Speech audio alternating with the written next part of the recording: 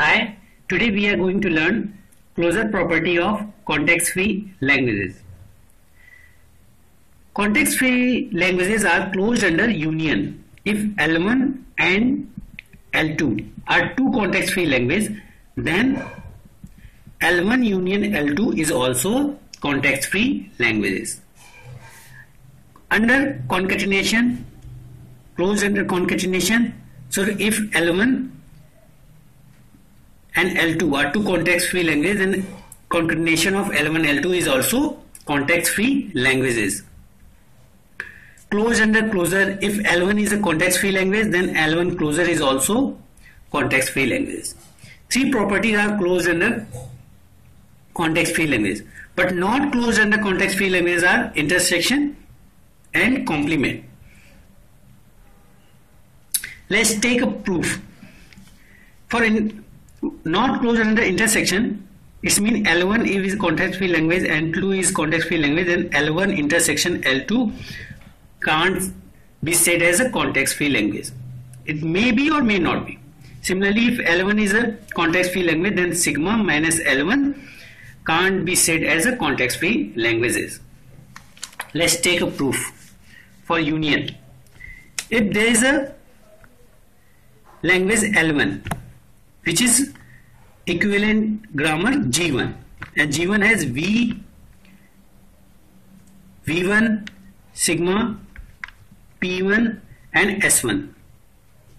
V1 is a variable that is used in G1 that generates a language L1. Sigma is a symbols, input symbols. P1 is a production rule for L1 language. S1 is a start symbol for L1 language. Similarly for L2, there is a G2 which contains V2, sigma, P2 and S2. So the production rule, as we know, the CFG production rule is A derives alpha, where A belongs to variable and alpha belongs to V union T closure. So if we take the union of these two grammars,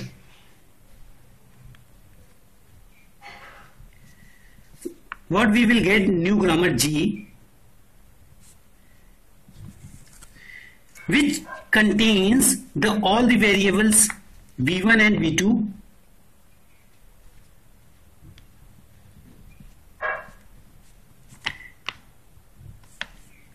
sigma, production rule P1 and P2,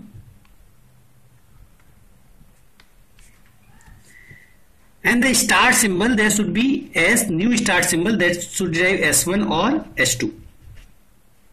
So in this production we can say all the production which is taken from G1 and G2 would be in the form of A derives alpha. So two context-free languages are closed under union. This is proved. Similarly for concatenation, we can prove it.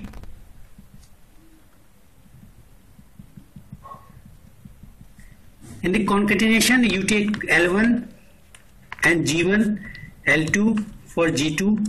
If we concatenate these two languages, the new grammar will be G, which will contain the variables, all the variables V, sigma and new production rule P and S, where P will be all the production rule which is used in G1 and G2, and S would be S1 or S2. S1 concatenate with S2. Let's take an example. Z1 equal to direct in production rule, S derive A and A derive A. Is it in context-free language? Yes. Context-free grammar that generate context-free language A की power. And there is G2. S derive B and B derive B. This is context-free language that generate B की power n. Now we are going to combine it we have to take new S which derive, it is S1, it is S2, S1 dot S2. Then we can get L1 S. We get new start symbol S, S1 dot S2. That's so that we can get L1 dot L2. If we generate a string from this, we will get S1 is replaced by A की power 2, and S2, and this S2 is replaced by B, and this B replaced B, so B की power 2. So S derives A की power 2 and B की power 2, which is L1 concatenation of L2.